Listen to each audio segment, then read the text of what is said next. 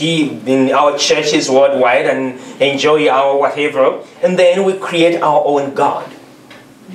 A God who doesn't annoy anyone. A God who is agreeable to everybody. And that God is very easy to get along with because we tell him what to do. He follows us, we don't follow him. That God is very good. There was a Protestant church, they had a huge poster. Okay? You come, tell us what you want and we'll give it to you.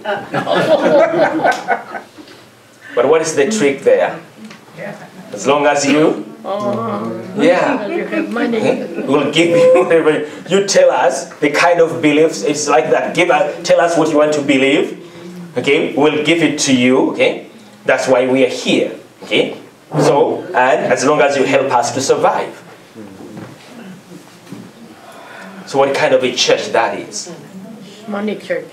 Right. The money church. Okay? Okay, so we have to take these things very, very seriously. That if it's church teaching, if it's the truth that will set us free from our sinfulness, it is the remedy, it is the medicine. Okay? The medication we need. Thank you, Father. But the medication is not easy. Okay? So, none of us really enjoys taking a lot of medication. Some people do. Like if you are addicted. But normally, you don't want to take a lot of pills. But if you are suffering from something, you take it. Not because you love it, but it is the medication. Okay? But with truth, we have to really love it. Because it is going to free us to be truly people who are loving and living a meaningful existence. Father, what was the answer for, what was the catechism error, and what was the catechism supposed to do to get the truth? Well, probably the catechist will continue to read from this. The priest is not there in the class. But they told him not to do it. But the priest is not there in the class. Oh. So probably the catechist will have enough common sense to say, I'll continue to read from this until I get fired.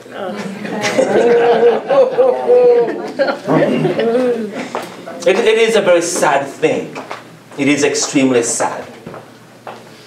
But in some circles, that's what is happening. Okay? But thank God, it's not very common. It's not all that common like it's everywhere. But it happens. Okay, so the Creator. As we said in the beginning, no one can understand where we are, who we are, until we refer to the Creator. Okay? The one who made us. So in the beginning, God created the heavens and the earth. Holy Scripture begins with these solemn words. That's how we begin. That's why the book is called Genesis. In the beginning. The beginning of what? What do we call time? What do we call the heavens and the earth? We can call it cosmos. We can call them galaxies, whatever we want. But that's the beginning. The profession of faith takes them up when it confesses that God the Father Almighty is creator of heaven and earth. Today the translation says maker. We know what we mean, but the word creator is better. Because not every maker is creator. So creator of heaven and earth. Of all that is seen and unseen. Okay, because we know through faith that creation is not only visible creation or material creation. Okay? Probably invisible creation is vast, okay? Larger than visible, we don't know. But when you talk about, legions of angels, how many are they? Myriads of angels. Okay? So we don't know. So probably they are more numerous than us. So both visible and invisible creation. So we have to be aware of that, because whenever we hear about bad science, there's good science and bad science. Okay? So bad science, when they talk about reality, reality is only material reality. If it's not material, if it's not empirical, it's not real. But we know better. So we shall speak first of the Creator, then of creation, and finally of the fall into sin from which Jesus Christ the Son of God came to raise us up again. So in order to understand redemption, we have to understand what happened before and after. Because what am I being redeemed from if I don't know what happened? In the beginning, we had the state of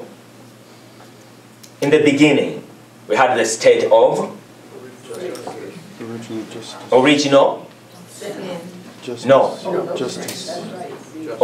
justice. Okay? The state of original justice. In that state of original justice, God saw whatever He has created and says it is very good. Okay? Things were the way they were supposed to be, the way God meant them to be. That state is called in Hebrew, shalom. The way things should be. Okay? So right now there is no shalom, because things are not the way they are supposed to be. But we are moving toward shalom, the way things they are supposed to be. That's what we call heaven. Okay? So, creation is the foundation. Okay? So creation is the foundation of all God's saving plans. That is very fundamental. Creation is the foundation of all God's saving plans. The beginning of the history of salvation that culminates in Christ. Why is creation the foundation of God's saving plans? Because it is creation that fell from grace, that went wrong. Why? Because why did God create? What is the purpose of creation? Remember the Hebrew Shabbat, the Sabbath. Okay? We call it the Sabbath, the Shabbat.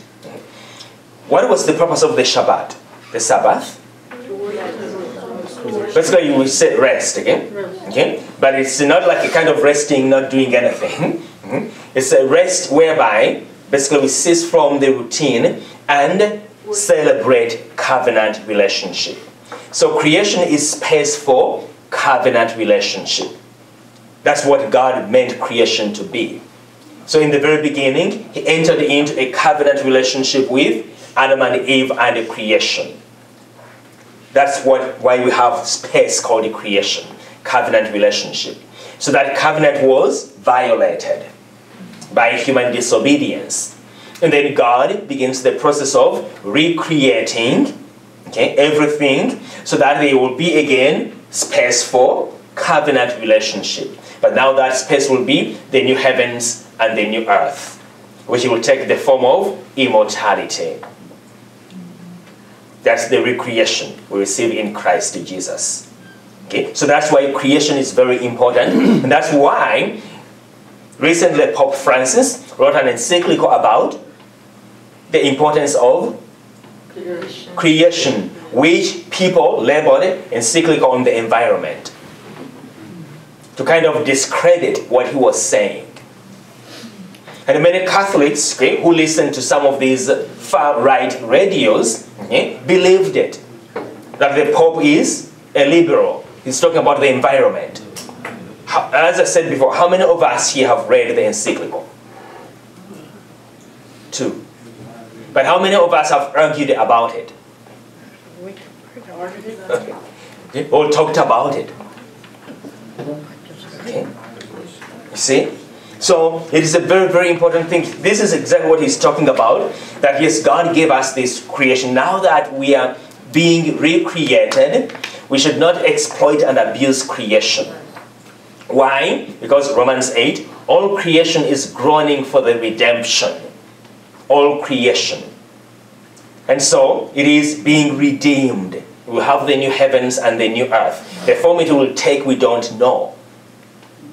Okay? But through faith, we know that it will take place. As the letter of John tells us, what we will be, we don't know, but we know that when everything is accomplished, we will be like Him.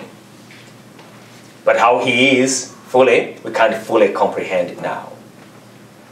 Okay? But that is the process. So creation is the foundation of all God's saving plans. Because creation is important, because it's the space for covenant relationship. So creation is a covenant.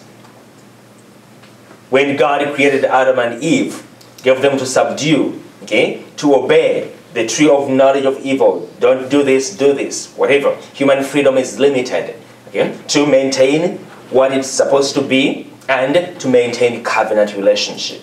So creation is covenant with God. Okay? So covenant broken, covenant is recreated.